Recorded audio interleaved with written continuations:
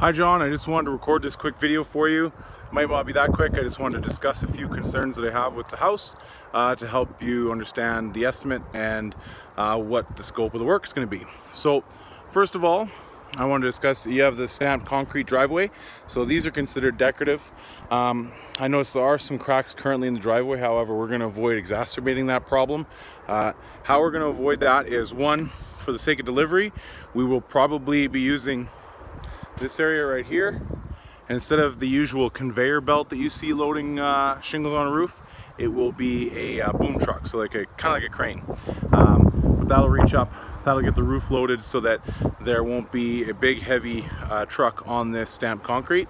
It'll just save a lot of the damages. Okay. Another thing that some guys might not catch is you have extended extended overhang here. Now you currently have this lighting in here, right? This is considered additional intake ventilation, right? So more air is coming into your roof than getting out of your roof, and that's the reason for the added deterioration of the T-lock roof, right? Your neighbor's having this same problem actually, but the point is that there's not adequate out ventilation. Lots in, not enough out. Also, this represents an ice damming risk, because as snow comes off that roof, you're going to have the potential for an ice dam increase, because you have more cold air coming in. So that snow and ice will melt, and then it'll stop above here and freeze, right, and could cause problems.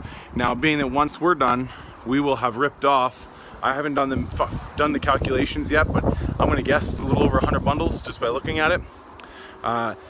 Over 100 bundles worth of shingles, 22 shingles in a bundle, and 4 to 6 nails per shingle. You're looking at 100, 2200 times 4, well, 8,800 nails that could be potentially coming out of your roof. That's 8,800 holes that we got to watertight, and that is a critical area. I'm going to go up on here on the roof. It's pretty steep, so just bear with me, and it's yeah, so I'm just going to get up there for you.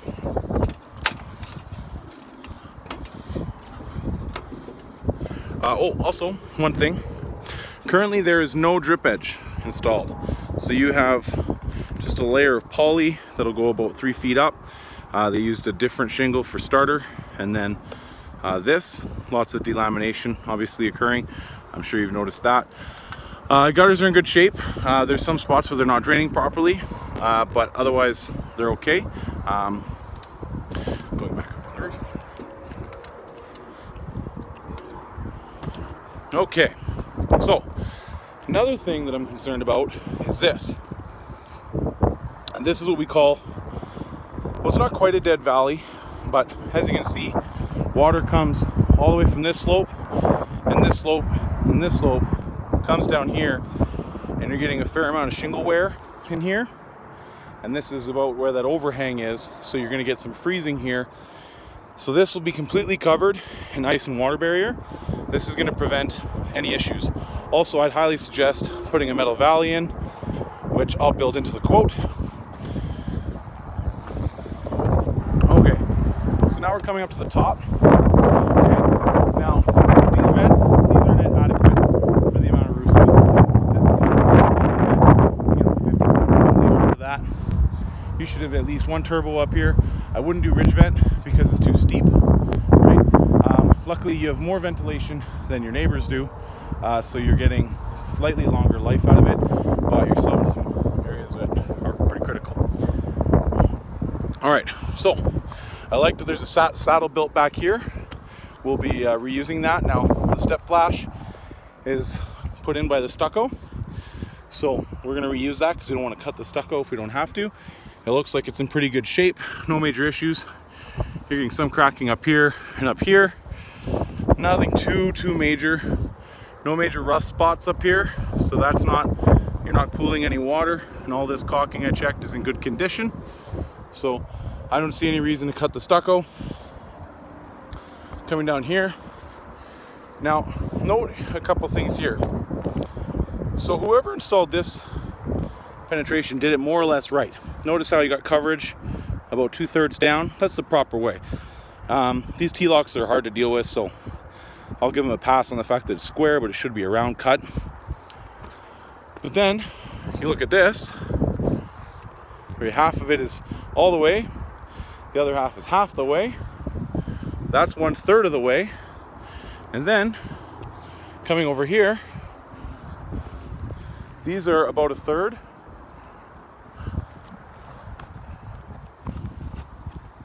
So whoever installed this roof obviously had subcontractors. The reason I assume that is because with us, we have people that we hire and train. It's just our people on the roof. So, I mean, you always have the owner on the roof. You always have, you always have a foreman on the roof, and you always, sometimes one of them might not be there, but you always have an owner or a foreman. And then all our people are people we've hired and trained, and they follow our process, do it our way every time. This shows that there's no process. So some guys believe it's okay to go 1/3. Some people believe in doing it the way the manufacturer of the product says, which is 2/3, but it all comes down to a difference in opinion. So that is a small concern with a roof like this. Also, you'll note you're getting a fair amount of granule buildup in your gutters, so we're going to clean that out. Also, I have a vague suspicion that you're actually losing water off these gutters and they're not actually draining any water, and that's why the granule buildup has occurred, because this would more or less wash out a little bit, but I mean, you're having plants grow in here. Let me show you. All right, so if you look at that, right, look at how the water is going to come. It's just going to come straight off and shoot over the edge. So it might be worthwhile considering a 5-inch gutter system at some point. I mean, we'll back off the overhang a bit, and then obviously you'll have drip edge, but that's one small concern. Okay, where were we? Oh yes, this spot. Forgive me, it's a little hard to hold the camera and do this. Okay, so note this water steam. Leaf flew my face. I thought it was a bug. That there is water staining. I'm not sure why water's getting in behind here. I know it has something to do with this, but I haven't found the exact area.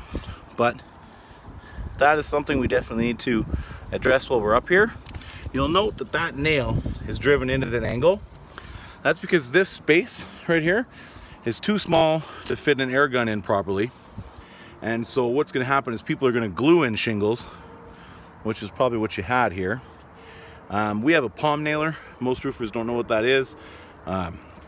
It's just a little, it's exactly like it sounds. It's a little nailer that just goes in the palm of your hand. And it puts the nail in, but it allows you to get in tight spots like this, so you don't have to do the glue in special. So that's one thing to be concerned about. And then yes, it looks like there might have been some problems over here. I don't know if you're the original owner of the house, but there's obviously been some concerns here, and that's exacerbated by the fact that, again, we have about half coverage there and less than 1/3 coverage there, and we have roofing cement here. So whatever is there could also be happening over here, and that's the reason for the water staining. You're starting to get some exposed nail heads just from age and time. I like that they have a saddle here so that it's not a dead valley, but that's going to take an expert to redo. So only 10-year shinglers will be installing in this area, in that area, and in that area.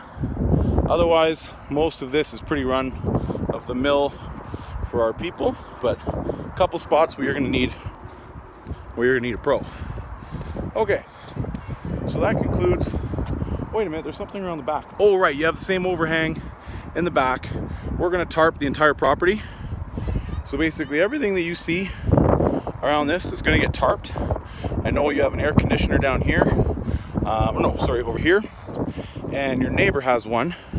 We're going to clean your neighbor's yard and your yard so that hopefully we can do their roof, because they need it just as bad. But we're going to protect the air conditioners, not with tarps. Tarps can get sucked in. Odds are the AC is not going to kick in at this time of year, but We do use a board instead of a tarp so that it doesn't get any nails or anything in there. Also, while we're here, we're going to magnet rake the entire property, so you're not going to get any nails. I see you're doing some landscaping. We want to make sure that we don't disturb that, so we're going to tarp everything up. But thanks for watching. Sorry I missed you. I hope this helps answer your questions about your roof. Thank you.